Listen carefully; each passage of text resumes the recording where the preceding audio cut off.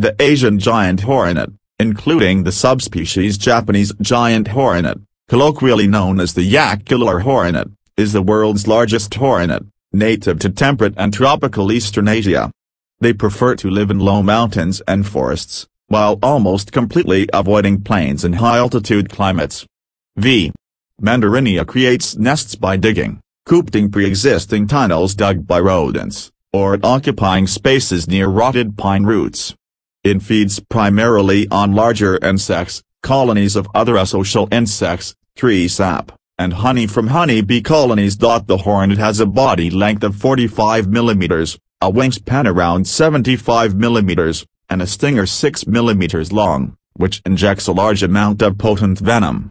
The Asian giant hornet is sometimes confused with the yellow-legged hornet, also known as the Asian hornet, an invasive species of major concern across Europe, including the UK.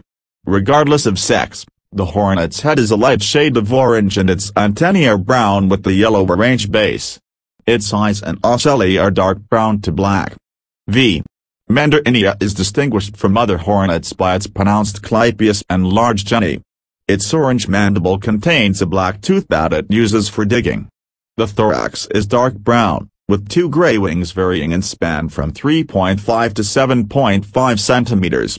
Its forelegs are brighter than the mid and hind legs. The base of the forelegs is darker than the rest.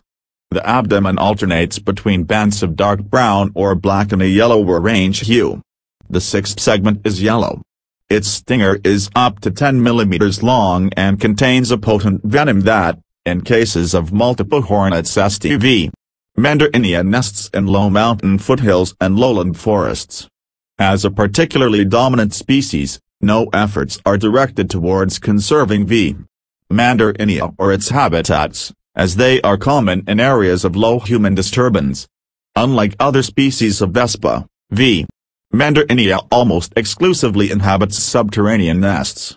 In a study of 31 nests, 25 were found around rotten pine roots. Additionally, rodents, snakes, or other burrowing animals previously made some of the tunnels.